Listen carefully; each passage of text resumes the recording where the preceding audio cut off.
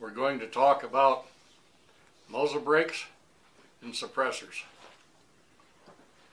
One of the main reasons being what is really entailed here, having a muzzle brake and a suppressor and a thread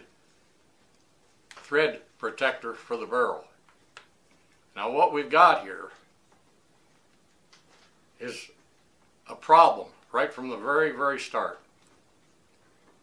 So you order a muzzle brake and you want a threaded thread protector, and you want it threaded 5/8 24, the barrel, provided the barrel is big enough so you can put a suppressor on it. Now I'm going to detail every aspect here.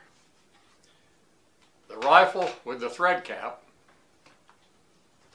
if it's sighted in with that threaded thread protector, sighted in will have one impact on the paper.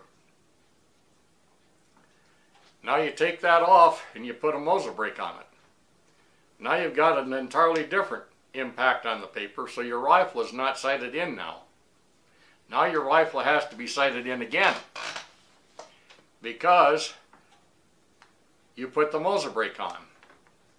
And this applies to the same thing if it's sighted in with the muzzle brake, and you take it off and you put the thread protector on. Now the rifle's got to be re-sighted. Now quite frankly, if I have a muzzle brake on a rifle, of any rifle of my own, I don't have a thread protector because the rifle is sighted in with a muzzle brake. There's muzzle brakes on there for a purpose. It's because I want a muzzle brake and I want to use the muzzle brake, and I want an accurate rifle and I want to know where my rifle shoots. But everybody seems to think that because they read something that they got to have a thread protector. Right off the bat, this compounds the situation. You have no accuracy problem if you sight it in and leave it sighted in the way that you sighted it in with the brake or the thread protector. Now we go even further. Now everybody seems to think that they have to have a suppressor. There's not anything more unhandy on a rifle than a suppressor. It adds somewhere around 9-10 inches, maybe more, to the length of the rifle. Most of them are about 1.75 inches in diameter, and they add something like 1 pound to 1.5 pounds to the end of the barrel. Now here we go again. You just took off your thread protector. Now you put on your muzzle brake. I put on not your muzzle brake, but your suppressor. Now your rifle is impacted even different on the paper. You see, here's what it's about. You change the vibrational dynamics of the barrel.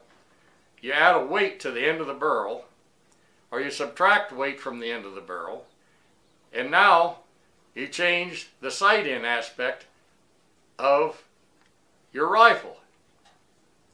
Now, how many of you have went through the trouble to see what the difference is on the paper at 100 yards, let alone at distance?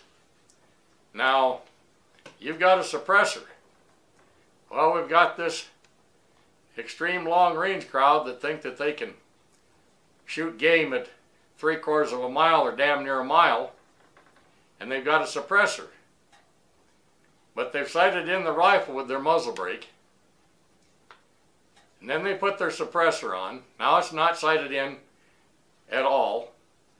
It's not impacting the same, and you're going to go out here and you're going to shoot at our majestic wildlife and wound it or completely miss it, and one thing or another, because you don't have the first clue that every one of these aspects that change the impact of how your rifle was sighted in has any type of application. Anytime you change any of these situations, it's going to change the impact of your rifle. Now, have you bothered to say put a target up at 500 yards or 1,000 yards and sight your rifle in with your suppressor and even see if you've even got accuracy, I'm going to tell you right now, it's quite possible that you don't have any accuracy at all. I'm not telling you that you can't in instances have accuracy, but when you change a lot of these aspects, and suppressors are known to not have the ability to give you the ultimate accuracy aspect, you have no business out here shooting at anything that's living with this situation. So this is how it is in a nutshell.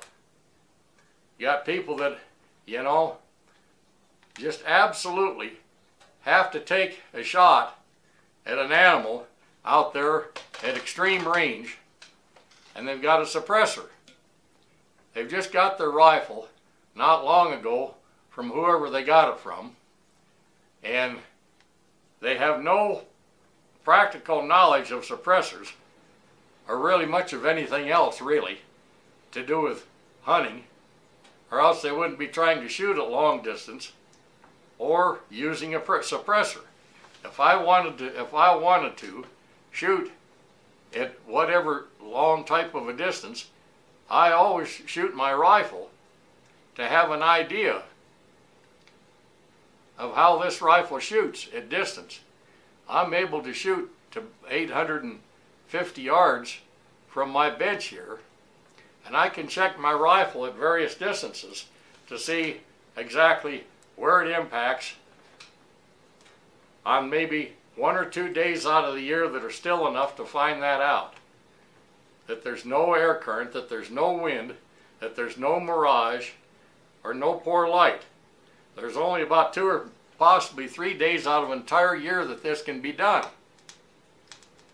Quite frankly, I don't think you're going to bother to do that because you're more excited about going out here and shooting something at 3/4 of a mile and you know, bragging about it, and one damn thing another.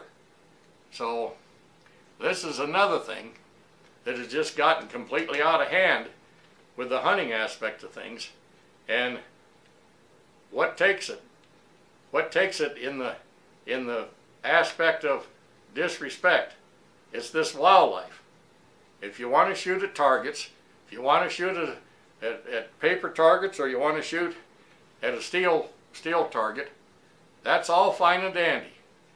But in every single aspect, whether you're using the thread protector, the muzzle brake, or the suppressor, you need to check it at the range that you expect to shoot at, the maximum range that you expect to shoot at. And if you don't have accuracy with a suppressor, you got no business shooting at anything with it if you don't have the accuracy.